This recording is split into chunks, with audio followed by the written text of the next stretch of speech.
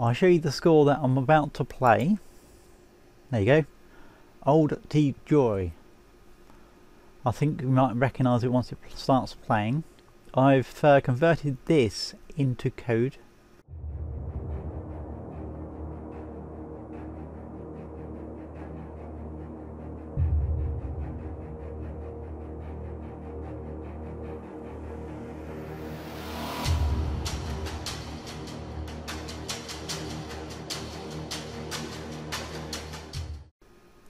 Hey guys, this is Tigaz in Roblox Studio. I thought I'd update you on what I'm doing next, kind of thing. I've made myself a music player. I'll show you the score that I'm about to play. There you go. Old T Joy. I think you might recognise it once it starts playing. I've converted this into code. I still don't quite understand how to read music completely, like all these different pieces and things, but it's as very close to what I remember the song sounds. I'll let it play and then I'll talk about how I did it. Right, here we go. 3, 2, 1.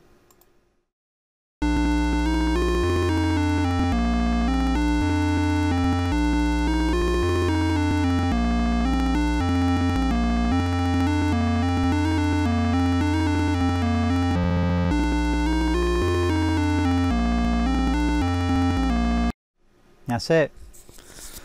So the way I've done that is I've got all the frequencies from the wiki, from the piano wiki, put them into a table, so then I can reference them in the song, which is this here. I've also got a test scale going, just to make sure that I got the right tone and things. I can change that and show you that. All it is just a scale.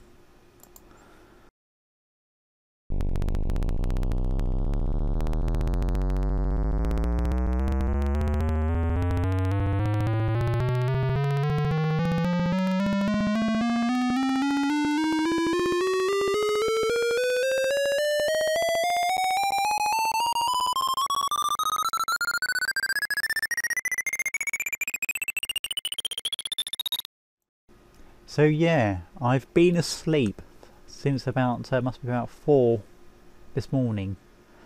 It's taken me about 2 hours to, no, not 4, 2 this morning to work out exactly how music works and how, because I used to play a piano and I've forgotten it all. So I've been on YouTube looking out how to read music scores and things. So yeah, I hope you recognise that tune, Old To Joy. It took a bit to actually work out how to get all the bits and pieces together. So the way I'm actually doing that is I got, let's say, the note there for the first line, which is E. Then I'm telling the reader down below how many beats that note goes for. So it goes for 4 beats. So then we go E, E, E, E, E, E, E, E, F, F, F, F, G, G, G, G, and so on and so forth, all the way through. And that does actually change compared to where the notes are. Like, that's a pause, I think, as far as I know. That's a quarter or 2 beats, and that's a long drawn out beat, I think. I might be 100% wrong on that, but that's what I take that to be. So if I can actually get it playing again, you better hear it.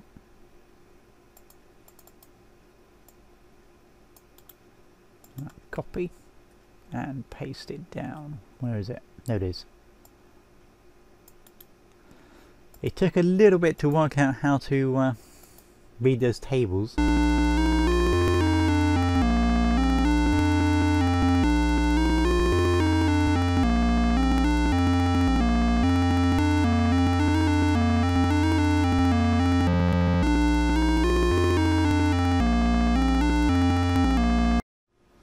yeah, it took a bit to work out those tables, as I was saying. I would talk all the way through that, but you get feedback on my microphone, which I discovered in the last video I put up with that brick player. I'm thinking about converting this into that record thing that I was talking about with that brick player, and then I can save them in, I don't know, save them in Roblox so people can have my player, and then they can throw around records and things, or something like that. I don't know exactly how that's going to work, but I've done the hardest bit that I thought was the trickiest bit that I could do. Yeah, so basically, if we get it's like all the other ones are sort of how many beats per, I think it's per section of that bit of music. In other words, that's 4 beats, that's 4 beats. No, 1, 2, 3, 4. No, wait a minute, that's 4, 4, 4, 4. So it's 4, 8, 12, 16. 16 beats per section.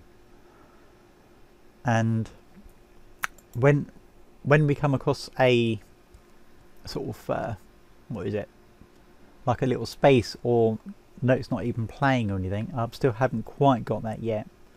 I put a underscore and then how many beats it would be silent for, like like there. It'd be silent for 6 beats. So it'd play it for 4 beats and then it'd be silent for 6. I still haven't completely honed it yet, because at the moment when that comes across that, it keeps on playing the note.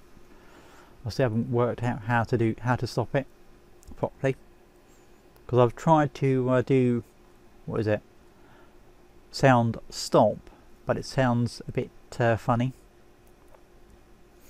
So I'm going to work on the way of actually stopping that. Oh yeah, that's my scale thing that I'm using. I haven't actually used it in this example, but I've got it there just in case I might want to use it to scale the notes properly. But all I'm doing is just getting those frequencies and dividing the notes by 400. And for the bass it's 200, because if I do it the same for the bass, it'd be too low. As so. Right, let's play it.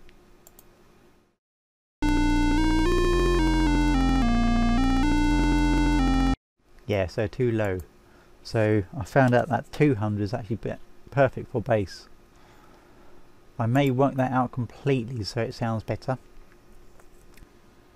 So yeah, the way my reader's actually doing the reading of that array above this thing here is I'm taking the sections, like the tables, like let's say I'm reading this like an object table, which is basically what I'm doing there. Where is it? There. Then I'm checking to see if the key is actually contains bass, which in the first song it does 4 times, and the same for score. But the second one, there's only scores in it, because it's only just the scale thing. So then all I'm doing then is going through each of those channels, if you like we got the score channel, or the key channel if you like, and then I'm referencing that in the table, in the song table. Then I'm going to go I'm going through the note table, which is these things, and testing to see if there's a space or something inside the note, which is by that. This split is just basically just a little function I found on the net just to break up strings into tables. If I can find it, I'll show you. There you are. That's someone else's. I could write it myself, but I couldn't work out exactly how to do it a quick way, and that's the quickest way I know, or I found, using Gmatch. So yeah, I'm splitting up the string, which is, let's just take where is it, take that for instance. It plays for 4 and then there's 6 where it's not playing. 6 beats where it's not playing. So then I'm checking to see if that's a number. If it's not, oh there we go. If it's a number, if it's not, in the case of that that separator thing, it will fail the first. If it is a number, I'll just add it to the score, and then increase the note number. As I say, if it's not a number, it split the two sides of that underscore out, where you got the times and how many spaces there is. Then all I'm doing is just going through those times and spaces, and then just adding what I need to. Which, in the case of times, how many notes playing per beat, or how many spaces for that beat. And then all I'm doing then, well, the same for the bass. It's just returning the score and the bass tables, and all I'm doing then is just reading it, which is basically that. That's as simple as that. I still haven't got the pitch quite right yet. I might use my own pitch table for my notes, but that's straight from the wiki. If you Google piano notes, or I think that's what it was, piano notes or something, that's what you come up with, a table with that lot. So yeah, and I think I might as well go back to bed. I think I'm just as you can probably hear, I'm just starting to get tired again. So I'm actually loving this side of creativity. It's getting me, I don't know, making me more smarter than I've ever been. Anyway, this has been T-Gaza in Roblox Studio on my music player, if you like. And I'll catch you guys in the next one, I guess. T-Gaza signing out.